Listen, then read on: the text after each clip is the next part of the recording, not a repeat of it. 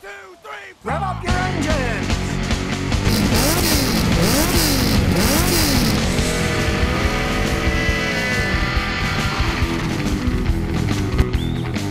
It's time for the Scotty Kilmer channel.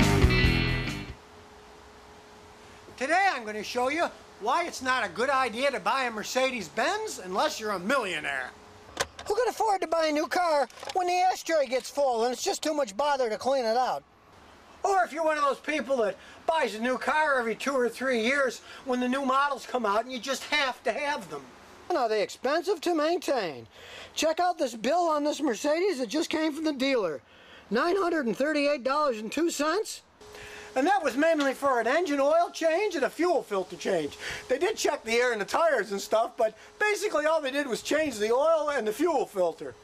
And since the dealer wanted another $4,000 to $5,000 to fix other stuff, they brought the car to me, and I'm fixing the things that really need to be fixed for a lot less than that. You have to realize that these are extremely high-tech cars. The Germans have put technology in their cars often just because they can, not that it really needs to be done. Take the spark plugs, for instance, on this V8 engine. There are 16 spark plugs on an 8-cylinder engine. So each cylinder has 2 spark plugs on it. So you have to change 2 spark plugs for each cylinder, which of course costs twice as much, and these plugs aren't cheap.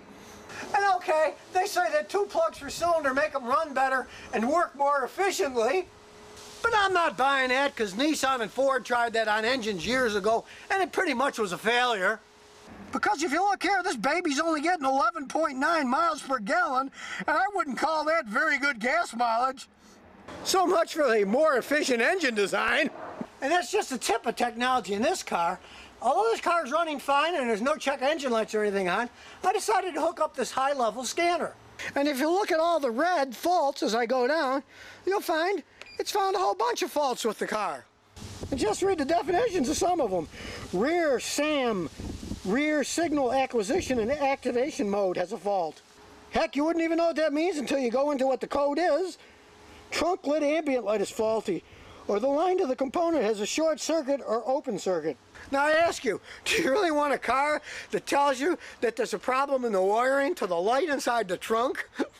And look at this doozer of a code. It tells you there might be a problem with the washer fluid pump, but if it's working okay, it tells you to erase it and then do a function check of the whole system. Even the computer knows that sometimes it's giving out squirrely advice.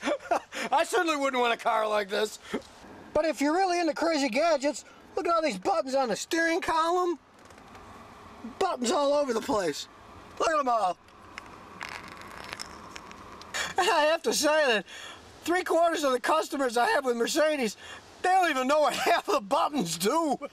I had one over here the other day, and I swear it took me about half an hour to figure out how to open the gas cap to put gas in the car. I mean, seriously, there's something wrong with the engineers that designed these cars. I mean, I just don't understand what's behind their thought process. Now, over the years, I've had a few customers come to me, and they bought a used Mercedes and said, "Wow, I got a great deal on this used Mercedes." To which I always respond, you think you got a good deal on a used Mercedes. The resale value actually is rather low because people have discovered they cost so much money to maintain that their value plummets radically after they're 3 or 4 years old. But I have to admit, I've had customers that enjoyed their Mercedes. They were all people who leased the car and got rid of it when the lease was over.